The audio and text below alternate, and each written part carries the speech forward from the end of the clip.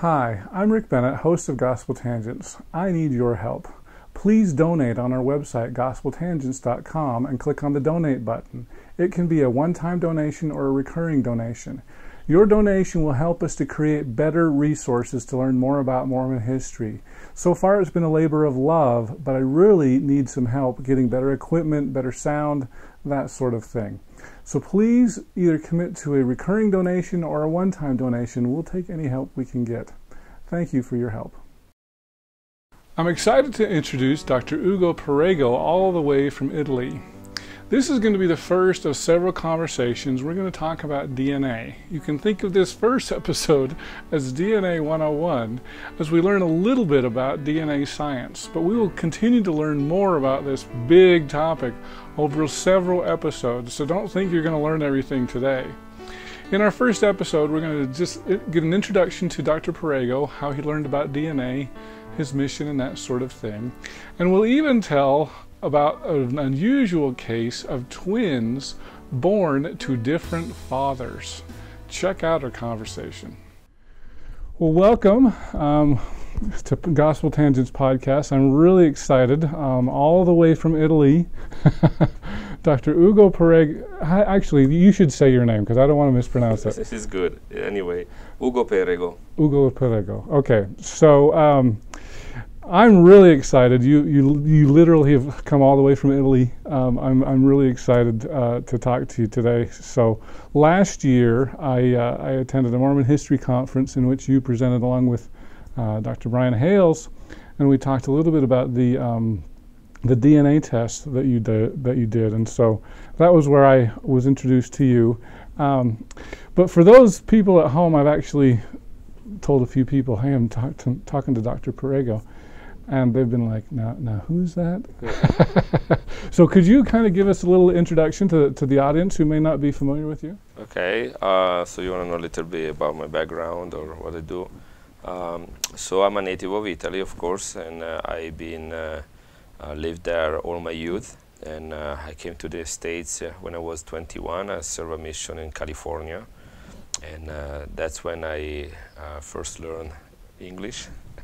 And I'm still on the process, as you can tell. But anyway, so after my mission there, I went to BYU. I came here on the BYU campus. That's where we are today.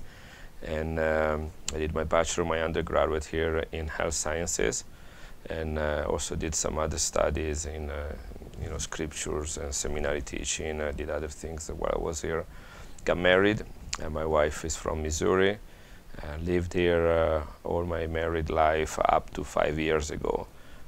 I worked for a large project, a worldwide project, for 12 years. After my schooling, for the Sorenson companies, and our objectives were to collect DNA samples and link them to family history and build a large database of correlated genealogical and genetic information. Help people trace their past, their history, connect to others through DNA whenever the paper trails will not be sufficient to provide those links. As I worked for them during those 12 years, a byproduct of that research was a tremendous amount of data that could be used also for population studies, learning more about the origin and relationship of different populations, not just individuals. We had such a variety of data in this database, and so during this time, I had the opportunity to do a PhD. I did that with Professor Torroni, which, for those that are in the field, he's the first person that used mitochondrial DNA to identify or differentiate a group of people, populations. In fact, the first group of people that he studied were Native Americans back in the early 90s. And so he was my graduate advisor, my mentor. And I did my PhD with him. And I did my PhD dissertation on his suggestion. It wasn't the actual project that I proposed to him. I had another project in mind, but he actually wanted to take that one study that he did when he was a postdoc on Native Americans. He wanted to do that using more advanced techniques. You know, now about 20 years have elapsed between the time he did the work and the time I was doing my PhD.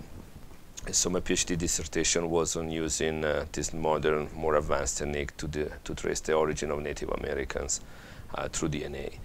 And so that's a little bit, you know, like where my studies are. So I had a PhD in genetics and biomolecular sciences. That was my PhD dissertation. My main field is a lot, still today, whenever I have a chance, I work on a side project with some of my colleagues at the university, still most of the time on Native American DNA, ancient or modern.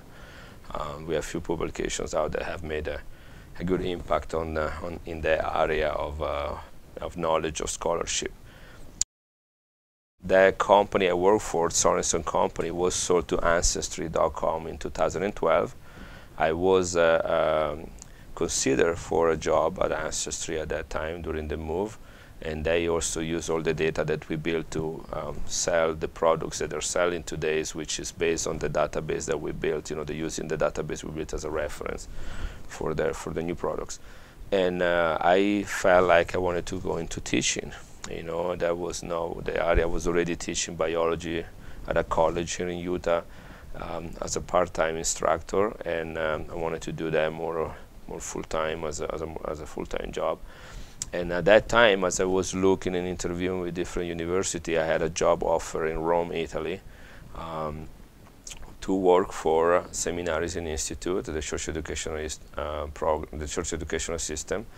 And so we made the choice to move the whole family back to Rome. That was in 2012, and we have been there since then. So I'm the director of the campus, the Institute campus in Rome, and I also supervise Seminaries and Institute classes in central Italy and Malta.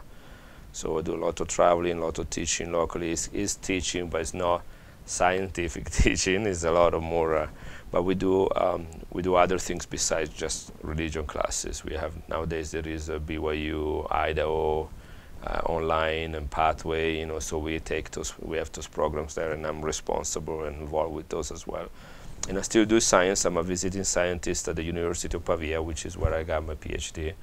So I do lectures there and work on projects that have to do with DNA and populations. And you know, the one that I presented at MHA last year was also a project in combination with working with this group. Wow. So yeah. Sorry, it was kind of long. I don't know what you want. I'm married. I have 5 kids. I'm here in Utah this summer, teaching a couple classes here at BYU, and then we'll go back at the end of summer. And what classes are you teaching here at BYU? I'm teaching first half of the Book of Mormon. Oh, okay. I thought it might be a genetics class or something. Well, I did lecture on genetics in my Book of Mormon class yesterday. Oh, really? Oh, yeah, no way. That was but I'm also here. I'll be speaking, and I have spoken already at different venues. I wish I could have come to your class. Oh, it's okay. I'll be speaking at the BYU Genealogy Conference, and I will be speaking on DNA stuff. I'll give 3 lectures there. I'll be speaking at Fair Mormon. I will be speaking about DNA there as well and evolution. I will speak at BYU Education Week, and there will be all science lectures as well. So I was planning to go to Fair, except for it always seems like I always have a schedule conflict with that. But yeah, I'll have to make sure I know when you're speaking, make sure I can come to that. So it's going to be a busy summer. It is a busy summer. And so then you'll be heading back to Italy in the fall? At the very end of August. Oh, in August. The day after BYU Education Week is over, we're flying back. Oh, wow. So I went to Rome last summer, fell in love with Rome. We had so much fun. We actually stayed at a place literally within walking distance of the Vatican. We walked to the Vatican every day as we toured all over. It was a lot of fun. So probably pretty hot if you went there in the summer. It was a little bit hot. It wasn't too bad, but yeah, it was a little hot. Now let me ask you something, because I saw something recently on the internet about these triplets, 3 girls, and apparently they submitted their DNA to I believe it was Ancestry.com. It could have been another website. Yeah, there are different compositions. And they had different compositions. How would that happen? Well, there are 2 explanations to that. Number one, no, even twins, okay, have identical DNA to each other. Even so, you have to consider this: are you looking at identical twins or fraternal twins? First of all. Yeah. Well, in this case, what it said was that their DNA matched, but they had different ancestry, which didn't make sense to me. But so this is how you explain it. Okay. So let's take a brother and a sister. Okay, same parents, and the brother is tested and the sister is tested, and the percentage of their ancestry is different from each other. Okay, they're biological. We know that in this case, both mom and dad are the same for both of them. How do we explain that? Well, you know, let's assume that I have that each parents have a deck of cards of 100 cards each, right? Mom has 100 cards, and dad has 100 cards. They are all different cards, 1 to 100, whatever that is. Now the first child come along, and is the combination of 50 cards picked randomly from one deck and 50 cards picked randomly from the other deck, right? You bring them together, you have a new deck of cards that the result is the two previous deck, but it's not 100% each. It's only half of that, because you only gave 50% of your DNA to your children. You don't get to choose which 50% is randomly transmitted, okay? Now the other child comes around, the daughter or whatever, the second child, and the same process is repeated. So she picks 100 cards from the first deck and 100 from the 50 from the second. So 50 from the first deck and 50 from the second deck. The combination of these 100 will be different than that of the brother, right? And so because of that, if I have, for example, some Native American ancestry in my DNA, my children may or may not inherit that Native American ancestry from me, but definitely they will inherit it in different percentages, okay? Because I'm not 100% Native American. I might have 20% Native American in my ancestry. So one kid might inherit 12%, and the other one get 5% or nothing. It's totally random. We say that on average, you have 25% of each of your grandparents' DNA, but you can have as little as 0 and as much as 50%. And what we're talking about is average, because across all the grandparents, grandchildren sets that have been tested, we see, you know, like the bell curve, you know, we see a great variety, but it approaches 25% on the average. And that happens even within the same family. Okay. Now, if you have identical twins, you have almost 100% of similar DNA. But if you have fraternal twins, it's the same thing as having a brother and a sister. They each get 50%. But there is also a proven case of a woman that had twins from 2 different men. You know, all you have to do is just have, you know, be fertile and having 2 mature eggs and have sexual relation within a very short amount of time with 2 different men, and one fertilized one egg and the other one fertilized the other egg. Never heard of that before. It did happen. Wow. It did happen.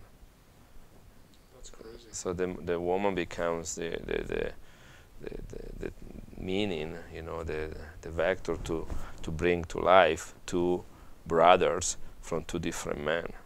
It's very unusual, but we have a case of that, you know, as well. So they did a paternity test and found out that each 2 child different fathers. No way. That's crazy. Yeah.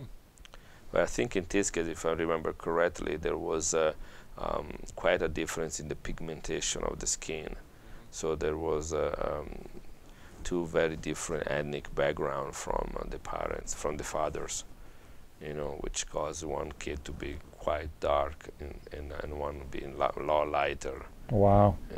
And that was like really kind of something seems strange. Yeah. Suspicion there. I hope you enjoyed our discussion with Dr. Ugo Perego. In our next discussion, we'll ask the question, how do you figure out a 150-year-old DNA paternity test? There is a different approach that you must take genetically to answer the paternity of a son versus the paternity of a daughter when it is something that happened 150 years ago. Nowadays, if you suspect that your child is not your child, regardless if it's a girl or a boy, you do a paternity test. You test the mother, the father, and the child, right? And there are certain markers, there are autosomal markers, they're called, that are very unique, and the combination of such can only be reproduced within a family. So either somebody is 100% not your child, or it is 99.99999% your child, okay? Which is just another way to say 100%, you know, but DNA is as a one notch stronger in excluding relationship than it is to include. Click here to subscribe, click here for a transcript, and over here you'll see some other videos that we've done here on YouTube. We hope you'll use this as a valuable resource to learn more about Mormon history.